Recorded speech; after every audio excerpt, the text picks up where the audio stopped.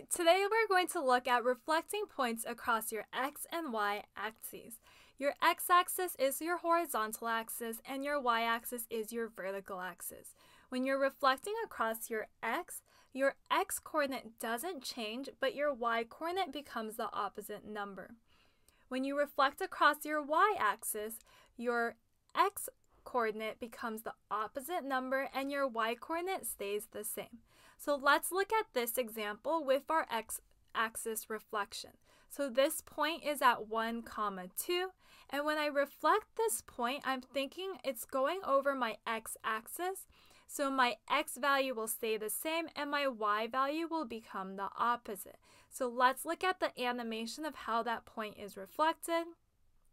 And if I think about my coordinate points, it's going to be 1, -2. Let's do a few examples. I'm going to have you try this one. Go ahead and put your finger where you think this point will be. I'll pause it for a little bit, and once you're ready, go ahead and play the video again. Ready? Let's go ahead and check your answer. Did you get it? This coordinate point, now think about what this coordinate will be. It's going to be 3, -4 because your x-coordinate stays the same and your y-coordinate becomes the opposite. Let's try another one. So this point is -1, 3. Put your finger where you think it is.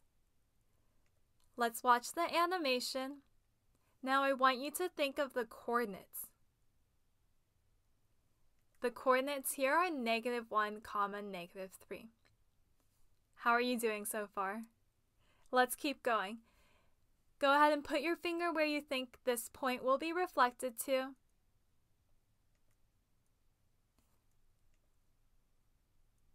Okay, did you get that? Now think about the coordinates. What will your new coordinates be? -4, 2. Okay, put your finger where you think the new point will be.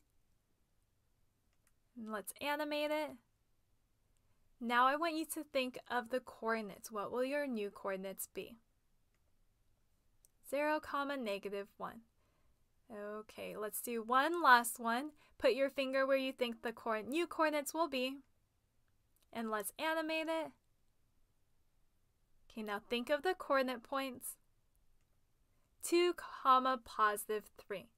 So as a reminder, when you're reflecting across your x stays the same, y becomes opposite. Now I'm going to just give you the coordinate points, and I want you to figure out what are the reflected coordinates going to be. Pause if you need to. I'm just going to click through these examples, and if you need some time, just pause the video. Okay, let's get started.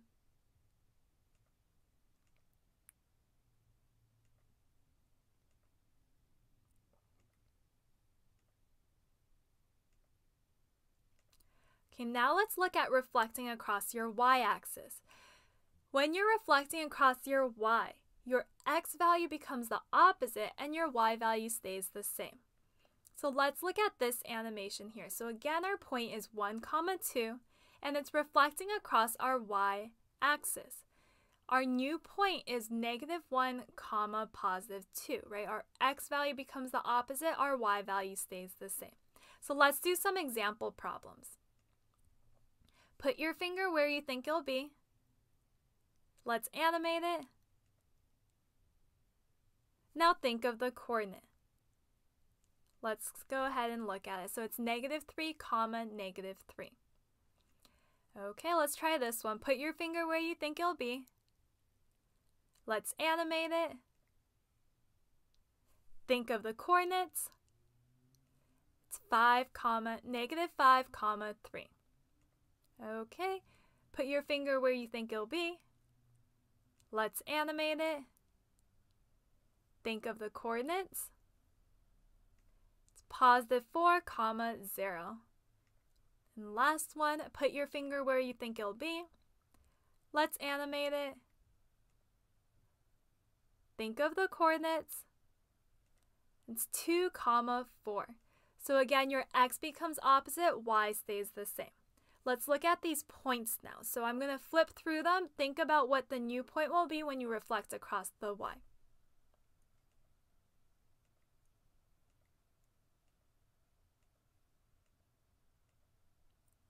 Okay, let me know how you did. If you need to watch the video again, please do so. And if you have any questions, let me know in the comments below. Bye!